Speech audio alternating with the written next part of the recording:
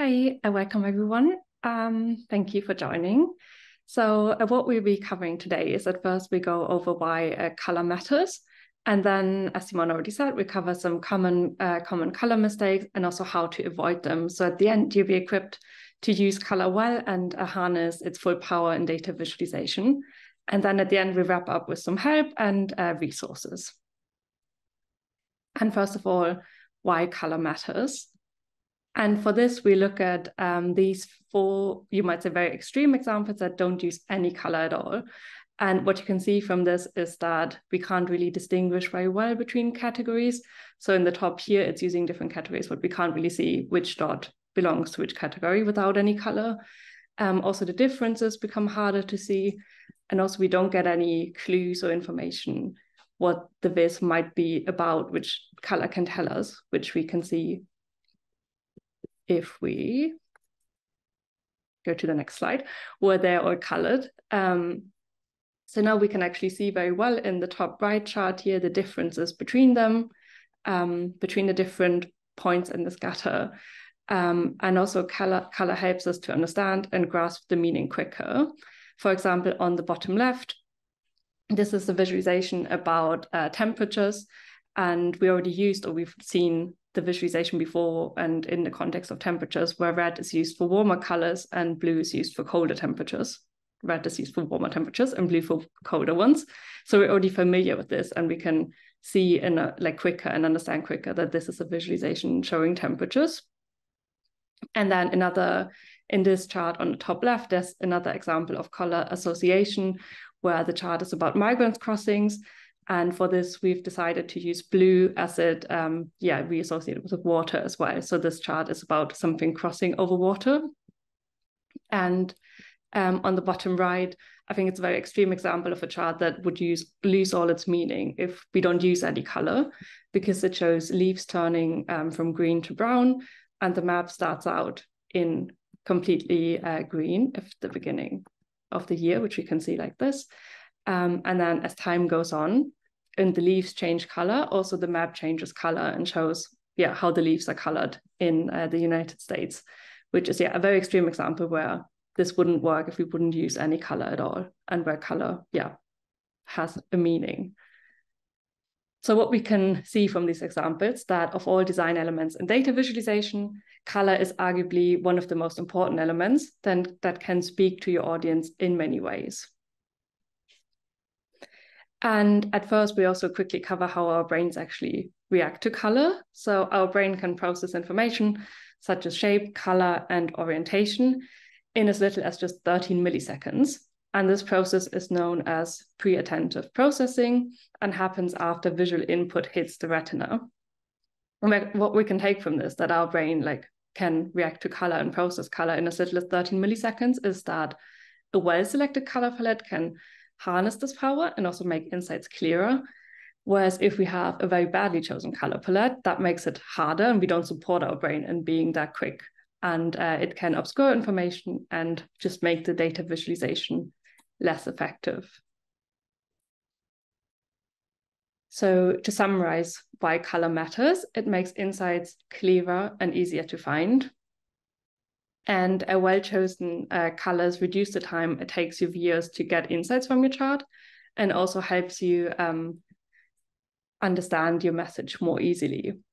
And so you should always use color to also emphasize significant points in the chart, and you can draw your audience's attention immediately to these points. And also color can help set the tone and evoke emotions. And just all in all, it lets you tell a more effective story. But for color to have this power and do this, it needs to be done right. And this is why we're covering some common color mistakes in the next around 30 minutes. And we'd also tell you how you can avoid these and how you can just use color to make your viz more effective. So that leads us to the first pitfall, which is overwhelming with too many colors. So as we've just seen, colors are great for distinguishing between categories in your data, but if you use too many colors, it can have the opposite effect, because then your visualization becomes hard to read. Because when people encounter like lots of different colors, they naturally try to figure out what each of the colors represents. And if your colors confuse them or don't really have a clear meaning, it hinders the understanding. And to understand that better, we look at a few examples. Like on the left, you can see that the chart uses way too many colors, and also the colors don't have any meaning because the chart is showing the price of food items, and every item is colored in a different color, which, yeah, it doesn't have any meaning. It's just confusing. It's very overwhelming. And on the right, it's done in a better way because all bars, first of all, have the same color, apart from one bar, which is in this case, the raspberries. They are highlighted because color is used to highlight a certain item. In this case, that raspberries are the most expensive fruit. You could have also highlighted every other bar, like depending what story we want to tell. But yeah, it's a good example to only use different colors when they actually mean something important in the data. Because yeah, colors do help your brain quickly identify differences, but then using lots of them makes it a lot harder. And here we have another example where it's showing interest rates that have been falling since the financial crisis, and it's showing the interest rates in 4 different countries. And in this example, again, like every country is colored in a different color, but the colors don't have any meaning. Like you could swap any color of the countries, and it doesn't really support the message. But then whereas if we go to the second slide, we see how this can be done a lot better because like the title is telling us that interest rates have gone negative in some countries, and these countries are now colored in red. And this is also reflected in the color red in the title for negative. So here color is used to convey meaning and coloring the countries with negative interest rates in red, and it helps us understand the chart and get the message across.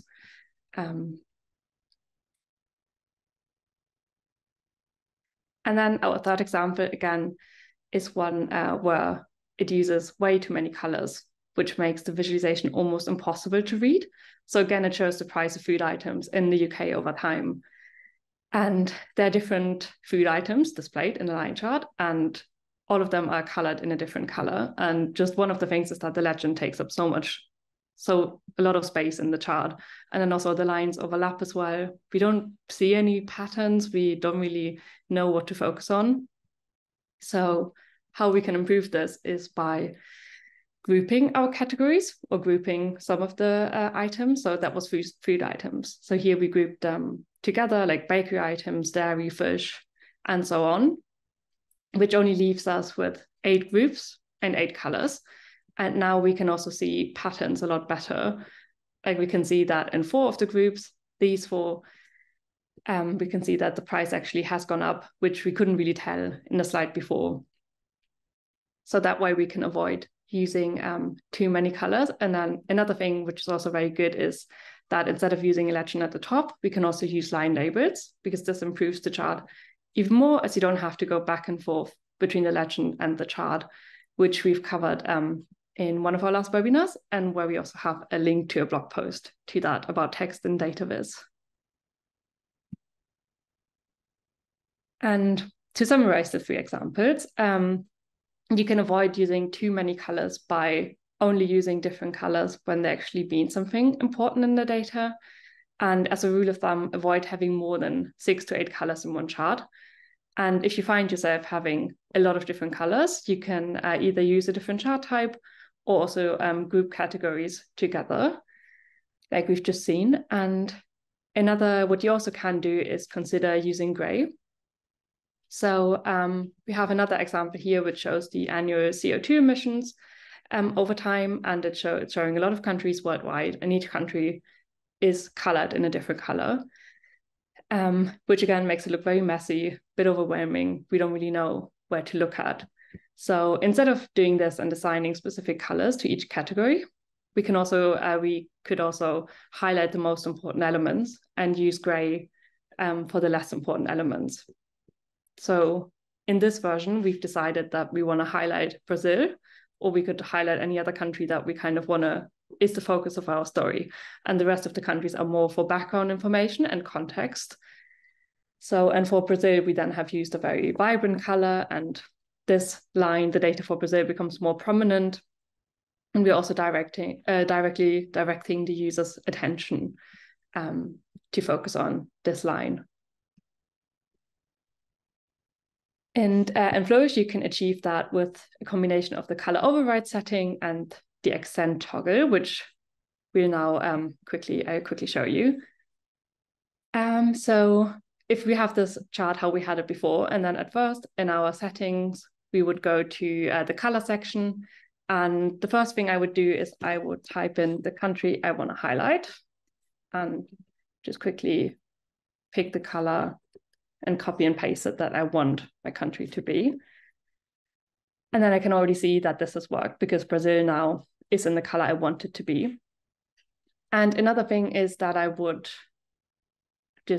could just go to my color palette, and then I want all of them to be in gray. So I just pick a gray that I like and I delete all the other ones. And then all of them are in gray. And the accent toggle is, it's not great to see if we use gray, but basically what it does, if I switch back maybe to this one, if the accent toggle is on, we only have 3 colors in our color palette, but then it would kind of, if it's checked, it's automatically generating more colors that are similar to the ones in our current palette. But then if we turn it off, it just loops around and uses the same 3 colors. And then if we go back to gray, we turn it off because then it just uses the same shade of gray for all of them. So now we can see all our other countries are gray. We could adjust the type of gray as well. And the other thing is we wanted to have Brazil, the line label. So we go to our label setting and tick show labels on lines. And at first, all of them are there. But we have here a field where we can just type in Brazil again. And that's then the one that's highlighted there, and all the other ones disappear. And just to quickly say, it's Brazil because it's how our column is named in the background in the data tab. So yeah, this is how it will work in Flourish. And we also have a help doc on this as well, where the steps are detailed. And yeah, are there any questions so far? I think we're all good. Okay, nice. Then we continue with the second pitfall, which is overlooking the importance of contrast. So when you're putting together a palette of colors, it's of course important that they go together harmoniously and that also that they catch the reader's eye. And you might think that when doing this, that going for super bright and vivid colors is the way to go, but that actually isn't really the case. Because it is true that bright and bold colors do grab the most attention, but then if you use them extensively in a large area, which the chart would be, that can actually lead to eye strain and make it harder for your audience to focus on your chart. Because you have to remember that understanding a graph or map requires more than a quick glance, but your readers are actually focusing on your chart, on your visualization for a while. So opting for more subdued colors is a better approach. So this is why the colors in this row here are not the ones we should go for because they're very bright and vivid. And instead, we should avoid using colors at their maximum intensity in both saturation and brightness. Colors in this row here would be better. And we'll come to how we achieve this. But yeah, in the bottom row, these are the colors we want to go for. And we have come to this other row by tweaking the HSB of each color. So HSB stands for, the H stands for hue, the S for saturation, and the B stands for brightness. So we can see at the top, all the colors are at 100% saturation and 100% brightness. And by tweaking this, we create more subdued tones, which is better for large areas like charts. For example, if we take pure yellow as an example, which is this one at the top here, the HSB was 60 degrees hue, 100% saturation, and also 100% brightness. And we can achieve a softer yellow by darkening it. For example, if we would reduce the brightness, we can gray it out by adjusting the saturation, which we have done here because we have just 70% saturation instead of 100% before. Or we can also shift away from the pure hue by around 5 to 10 degrees, which we have done as well because it's only at 53 degrees.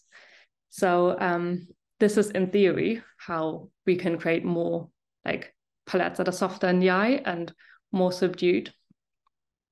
And luckily there are some tools you can use and that can support you in doing this. For example, like coolers.co or Google's color picker. And I just quickly show you how this works. So if we go back to our yellow example, we have put our hex code in here. So this is the very bright yellow that we had before. And if we click on select color, so this is using colors, coolers.co.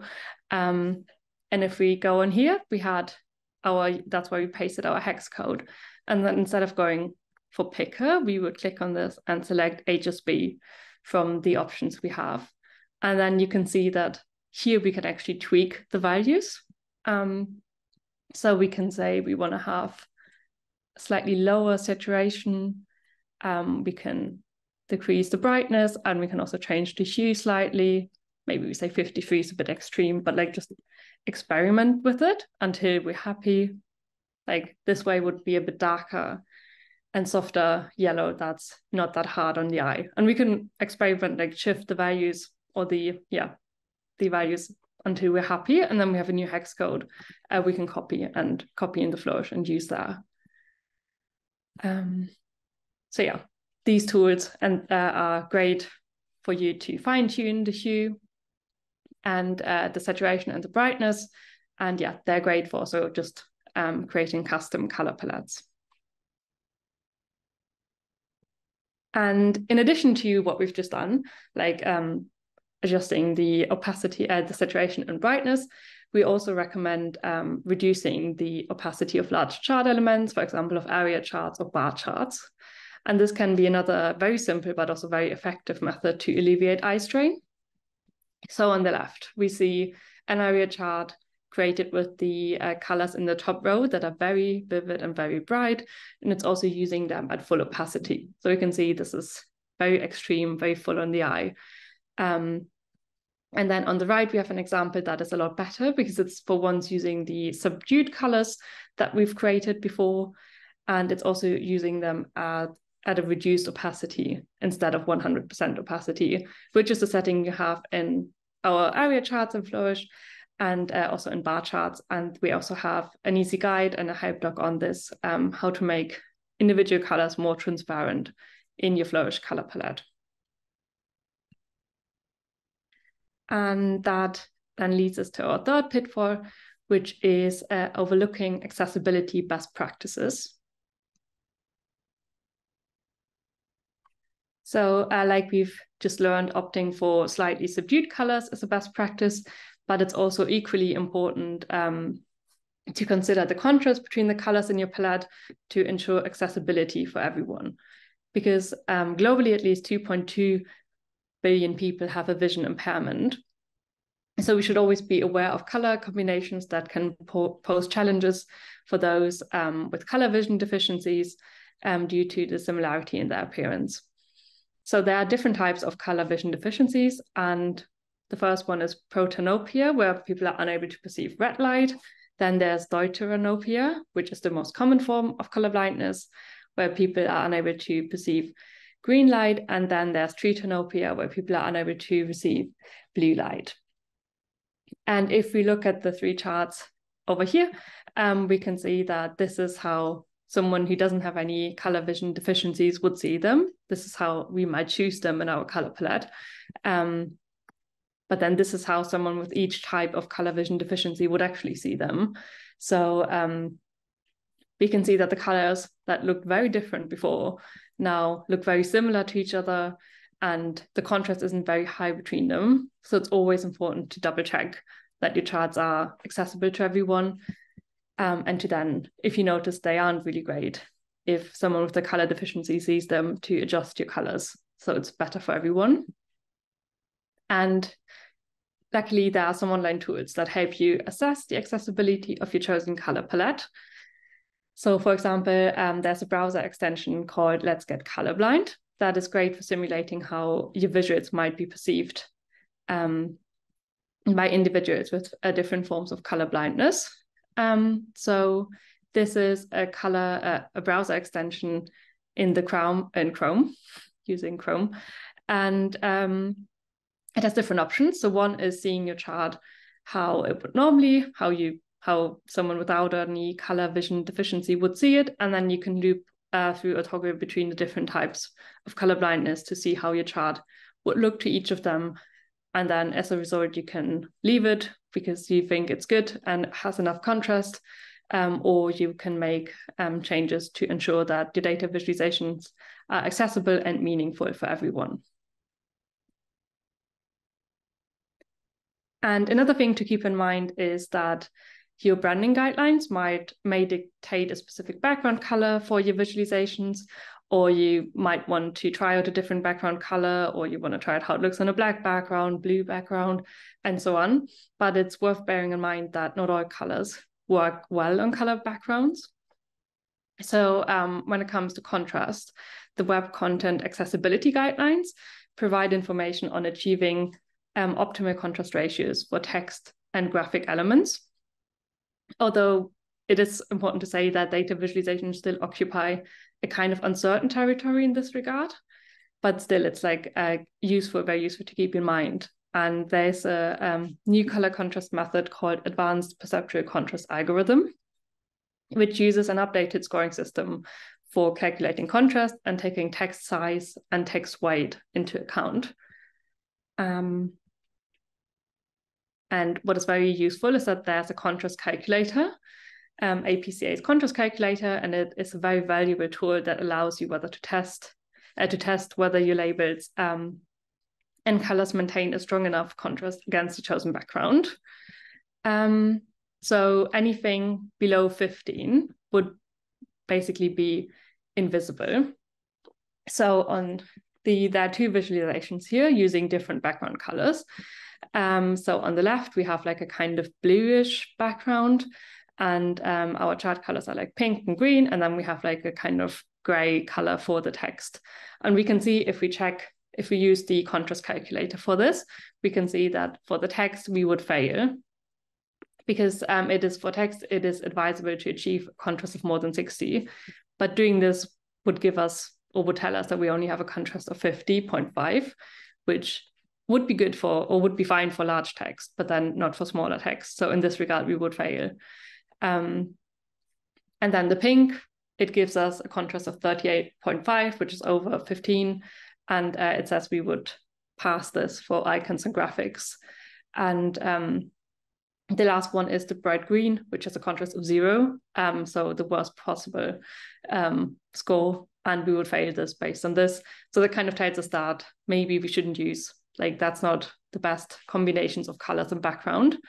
And we can compare this to using a more beige background, where we would pass on with all three colors. So our text contrast would be even higher now. For the gray, it would be 62.2, so it's more than 60, which is good. And then our two chart colors achieve enough contrast as well. So this is our color combinations we can use, which are good. So yeah, this is very useful to do whenever you think of putting colors on a background, or even using a white background and very light colors. And another thing to keep in mind is to leave some spacing between each color, like we did in this example here on the right, because this makes it easier to tell your two colors and bars apart, and also improves the overall clarity of your visualization. And then the last thing to mention in this section is that at Flourish, we also utilize APCA to auto-adjust a label contrast in our line bar pie and hierarchy templates. What this option does is that it changes the text color of the labels to black on pale backgrounds and to white on dark backgrounds.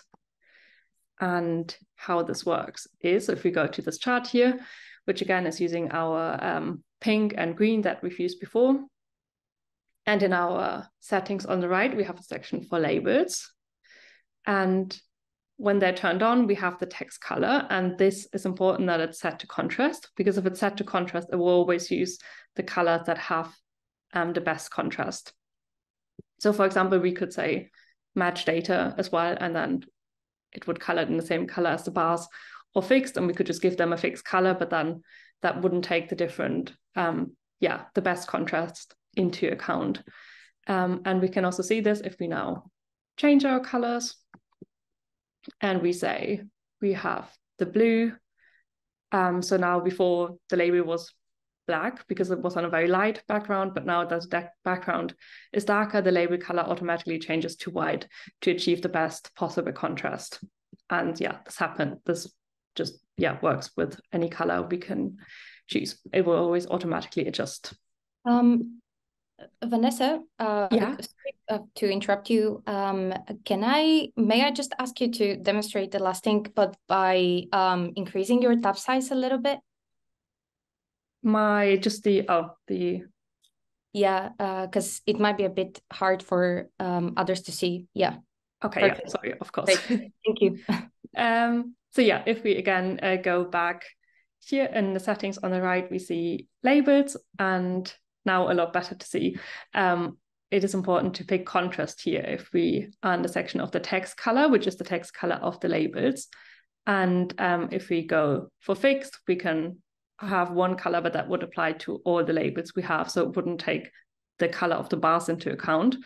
So yeah, if we go to contrast, it will automatically adapt the label color if we change the color of the bars. So if we go back to picking a very light color, we can see that now our labels are black again to achieve optimal contrast. And this one would turn it to white again. Okay. So our next pitfall, already fourth one, is applying colors inconsistently. So as we know, visualizations are very powerful storytellers, but in order to do so, they are especially powerful if they are consistent. So if we have multiple visualizations on the same topic and also using the same variables, it's very important to be consistent with our choice of color. So to avoid confusion, we should make sure to use identical colors for the same variables in all of our charts. So for example, here we have, let's say we have multiple visualizations on population statistics, and all of them featuring births and deaths. Like we have the two examples over here, which both feature births and deaths. And to be consistent, we have colored the deaths in both charts in a kind of bluish purple color, and the births in pink. So when someone looks at the first chart and then at the second one, they might still remember that the births in the first chart are colored in a certain pink and expected to be the same way in our second chart again. And especially the case if there are more than, like, even more charts on the same topic. And like now, let's say if we would switch up our color scheme in each graph, it would be very tough for readers to follow the story.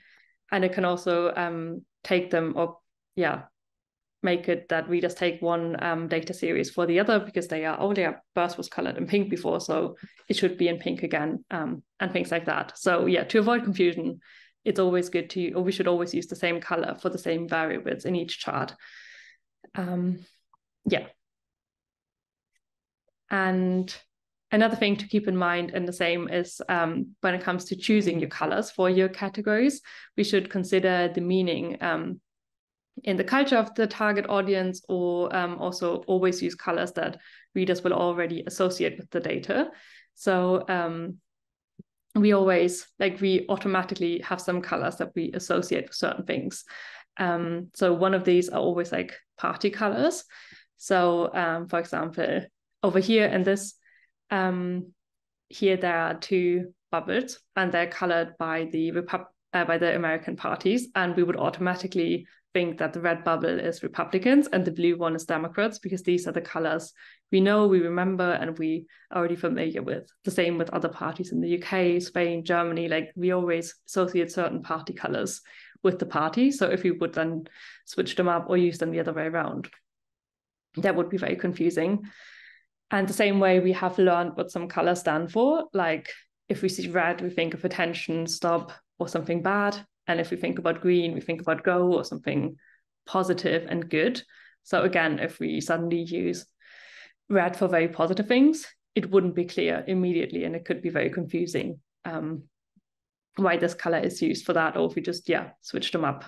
And then, as we've already seen in one of the first examples earlier, that the same goes for temperatures, that we associate red with warmer temperatures and blue with colder ones. And there are also certain colors in terms of nature, where if we see green, we think of forest or trees, and with blue, we would associate water or lake or the sea. So if we use these colors together and then swap them the other way around, that would be very confusing. And there are so many more color pairs and other color associations to keep in mind when picking your color palette, and especially when like visualizing a certain topic. And then also when using color, it's always important to tell your readers what your colors stand for. And there are several ways you can do this. So for example, just using a standard legend like we've done here at the top or at the bottom where you place it in your chart, which is the color key, telling the readers what your colors stand for. Instead, you can also use the title and have the words in the title that represent your data colored in the color of the data. So for example, this example here, which you can't see in the chart, but we have visualized hybrid and remote workers, and we use the title to have the hybrid colored in blue, because in the chart, the hybrid workers are colored in this blue, and like this turquoise color is used for the remote workers. So instead of having a legend at the top, we just colored the words in the title to tell everyone what the colors stand for. And the third option you have is using line labels, like we've mentioned before. That's sometimes easier because then you don't have to go back and forth between the legend and the lines, but you just have at the end of the line, you have the label, what your line stands for, like this one here with projected deaths and projected births at the end of the line. And this already brings us to our last pitfall, which is using the wrong color scale. So color scales can be categorical or numerical, and a categorical color scale splits data into groups or categories like income regions or types of industry.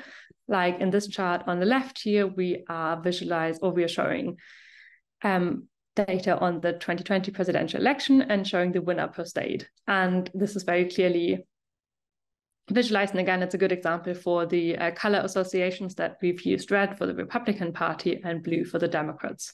So we can, on first glance, see which states had which party as a winner, which is using a categorical scale. And then on the right is a map using a numerical color scale, and a numeric color scale assigns a color to each element on the chart based on its value. So basically, each value in your data is translated into a specific color. So in this chart on the right, we have visualized the vote change as a percentage, also during the 2020 presidential election. And here we can see that the color is mapped from the lowest value to the highest value, which is from 5.1 to 33.9%. And corresponding to this, the map is like the states that had a lower percentage of vote change, like North Dakota, are colored in a lighter color. And all the states that had like a higher percentage are colored in a darker color. Also, this is a good example where it is advised to use light or bright colors for low values and dark colors for high values, because that's the most intuitive for all readers. And we would automatically assume that, lower values have a lighter color.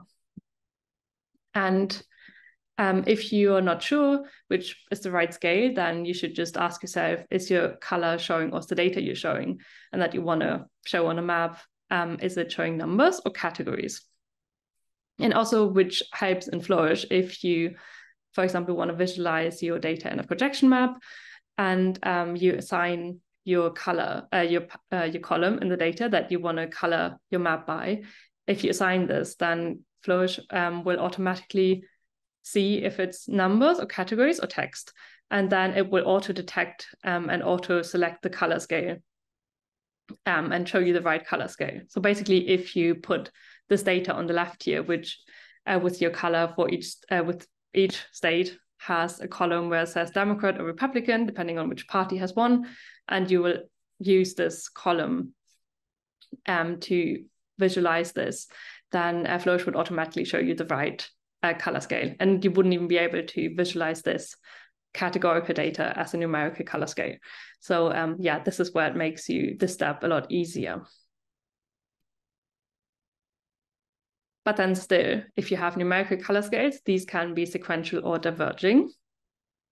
So a sequential color scale maps all the values in your data to the color spectrum. So this is the same chart as we've seen before, where it goes from the lowest to the highest, and it's just one gradient. And all of them are colored from a low color to a lighter color to a darker color. And whereas a diverging color scale has a natural break in the middle, and this splits the data into at least two groups. So for this chart, we are showing the margin of victory in each state, and we can see that the break is in the middle, it's the 0, and everything that goes from -100 to 0, which represents a margin of victory in favor of the Republican Party. This is colored in one color, and this time it's the kind of a shade of the red again, like what stands for the Republican Party.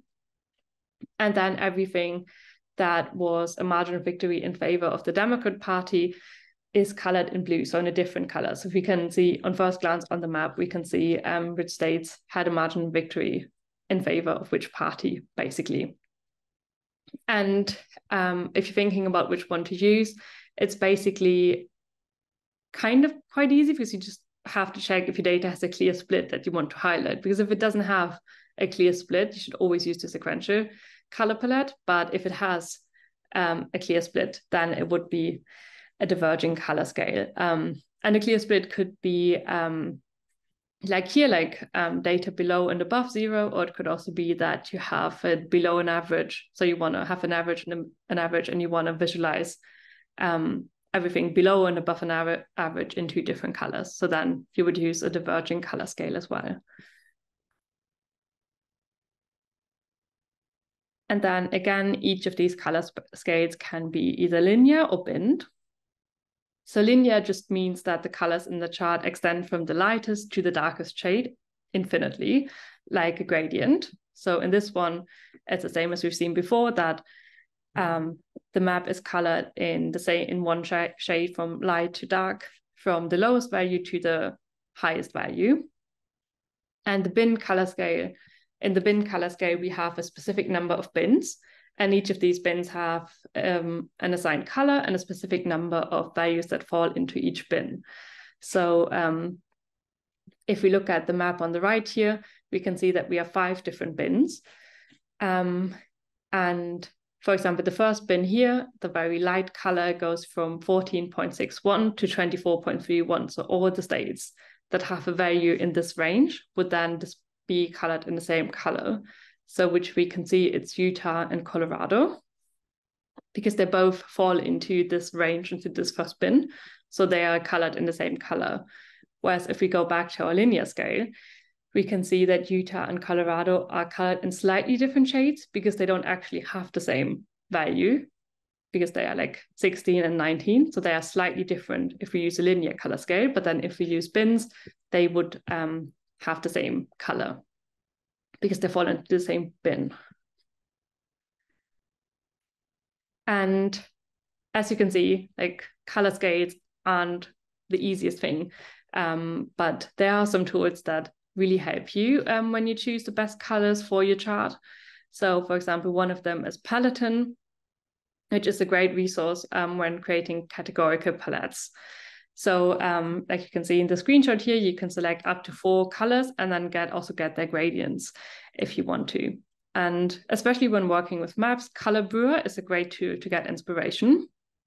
You can see it in the screenshot over here, because it offers preloaded standard palettes, and you can also filter them for some accessibility or legibility criteria. So you can say you only want to actually see the palettes that would be good or like are still accessible for someone with a color vision deficiency, which is very useful as well, like we've covered before. And yeah, to wrap up, we'll now have our key takeaways. So as we've learned, color can be used to make insights clearer and easier to find. And we can use color to emphasize significant points in the chart, and color lets us tell a more effective story. To harness the full power of color, we should limit the number of colors in our charts to avoid confusion, and it's recommended to using 6 to 8 colors. Also, we should avoid using hues or colors at their maximum intensity in both saturation and brightness. And in addition to this, also reduce the opacity of large chart elements, such as area charts or bars, to alleviate eye strain. It's always important to use online tools and to assess the accessibility of the chosen color palette to make sure that our charts are accessible and meaningful to everyone. And in the same sense, also check whether your labels and colors maintain a strong enough contrast against the chosen background. If we have a number of charts on the same topic using the same variables, we should use the same colors, so not to confuse our readers. And like we just learned in the last step, always make sure to use the right color scale. Amazing. Thank you so much, Vanessa. That was brilliant. And I hope it was really valuable to everyone today. While we all have you here, we will just go through a couple of new things that we launched in Flourish in the last month, which is probably my new favorite template, the 3D globe. We just launched this maybe a week or 2 weeks ago, but it's basically a new, very interactive and visually stunning way for you to visualize geospatial data and geographical coordinates. This is a free template available to everybody in Flourish. And if you would like to read more about its use cases and how you can get the most out of this template, you can read more on our blog.